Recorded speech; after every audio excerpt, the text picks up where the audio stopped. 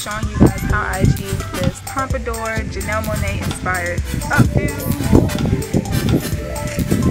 We'll spin around with a pop of color. So I'm starting this off on a really old twisting curl, so I'll frizz out and fuzzed out. I'm going to use my 2 clip-ins and separate the front. I'm just going to snap those onto the front, just trying to build some volume towards the front. I'm going to take another small section about 1 inch apart and place the next set of clip-ins, which is my 3 set clip-ins, and this last section to cover.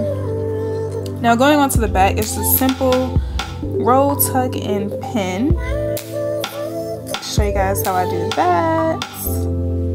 And just pretty much gathering all of your hair to the center of your head and twisting as you go.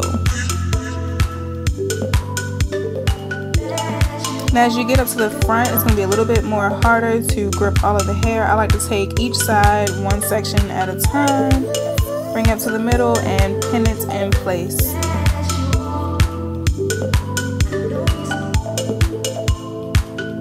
And that's about it. Now I'm just gonna fluff and blend my hair with the curly clip-ins, and that's it. Really simple and easy. For the most part, you're just building up volume with the curly clip-ins. So add that pop of color and that height to your pompadour.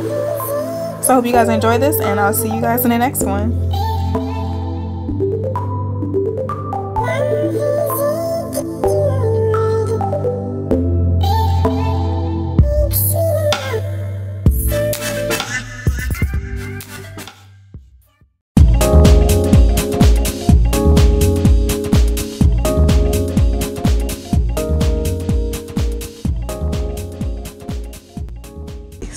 For 2 seconds.